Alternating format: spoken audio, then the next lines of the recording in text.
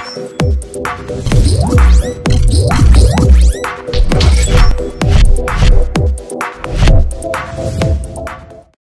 the keyboard to the boardroom, this is the Business of Esports Minute. Every single week, I, Paul Dawalibi, the prophet of esports, will be bringing you my hottest takes from the week, basically everything you need to know about the business of esports, all in about 1 minute. Let's go. This week, the biggest story in gaming was definitely Nvidia's announcement of their latest generation of graphics cards. The company continues to prove that they are one of the major drivers of innovation in gaming. Nvidia's market value has more than doubled year to date and is now worth more than its two main rivals, AMD and Intel, combined.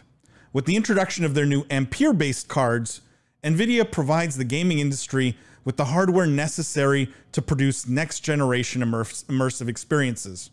This also puts PC gaming firmly back on top of the power mountain, with next-gen consoles not able to achieve even a fraction of the performance of the Nvidia cards.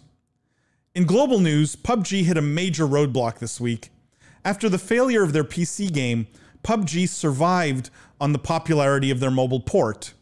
However, India, the biggest market for PUBG Mobile, just banned the Chinese-owned game this week, citing security reasons.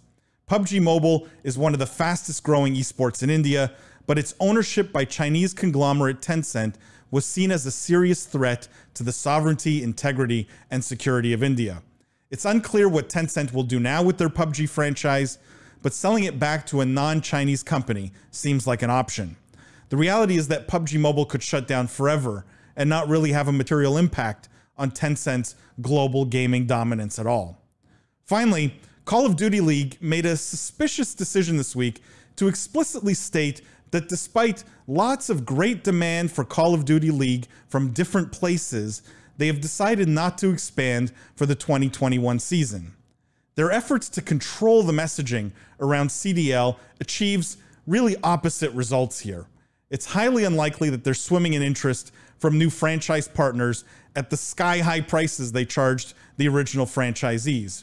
This is especially true given that the league only achieved modest viewership and very small viewership relative to the big esports, and didn't prove out any of their geo-localized event revenue-driven model.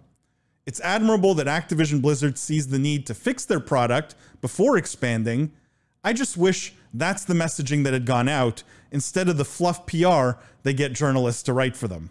For far more detailed insight and discussion into the business of esports, as well as the most exceptional lineup of guests, please tune in every week to the Business of Esports podcast and every Wednesday evening into the Business of Esports after show live stream.